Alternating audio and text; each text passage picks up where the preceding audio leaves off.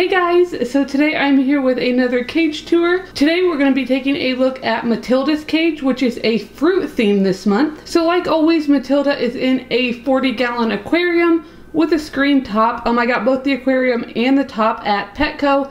I know I always get a lot of questions about that. I really like the lid of this cage because it is hinged in the middle, so I don't have to take the whole screen off, which is really, really nice. So now that you know what cage she is in, let's go ahead and take a closer look.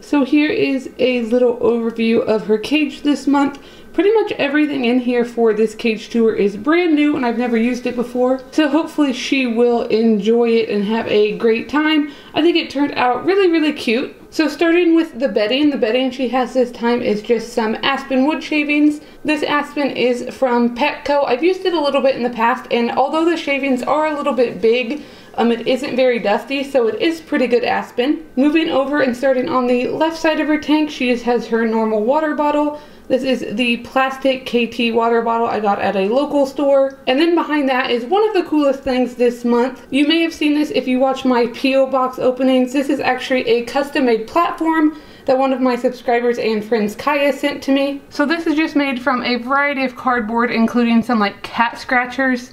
Super, super bright and colorful, and there's a little M on top for Matilda. And then on top of that platform in the back is her blue polka dot food dish. That food dish, along with the little wood chew toys there, are both from Biovet, which is a UK site that does ship to the US. And then behind that, you can just see the background this month. This is just some cheap little wrapping paper from Dollar Tree. Moving over beside the platform is this little kebab. It does have some vegetables on there also, but I thought it was really, really cute.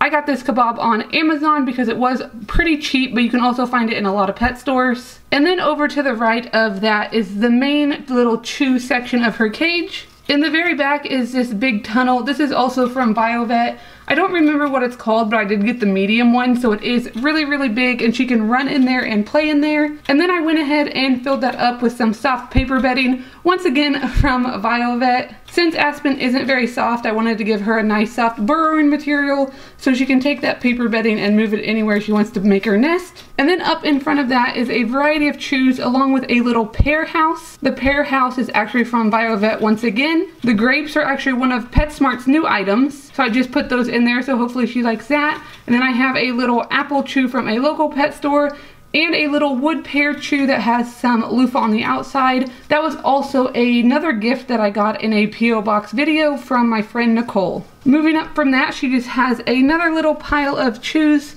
There's not as many over here, but I think they are some of the cutest chews ever. So there's just one little wooden orange chew from Biovet, and then two loofah chews, one strawberry and one banana. Once again, these are a newer chew that PetSmart carries. None of my hamsters are usually very big fans of loofah, but since they're really, really cute, I thought I would go ahead and give it a try. And Matilda is going to come check it out right now, see if I can get a shot of her. And now, of course, she's gonna go hide behind her wheel. Speaking of her wheel, the last thing in her cage over on the right side is her Carolina Storm Express wheel. Like always, this is my absolute favorite wheel, and it's great for any hamster. And I'm not sure if you're going to be able to see her, but she is actually making her nest right now back in that corner, just in the aspen bedding. She doesn't have any soft bedding yet, and I think she's burrowing all the way over. There she is. So hopefully she'll take some of that soft bedding over to her little hide. So she's just going to check everything out. I did just clean it, so she's only been in there for about 10 or 15 minutes.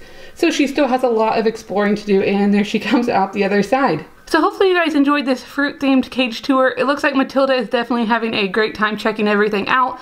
Like I said, there's a ton of new items in here this time for her, so I know she's going to have a great time exploring, and I really think she's going to like this little platform because she's never had a platform before. If you guys did enjoy this video, make sure to give it a big thumbs up. Make sure you subscribe if you haven't already so you don't miss my upcoming videos, and I'll see you guys next time.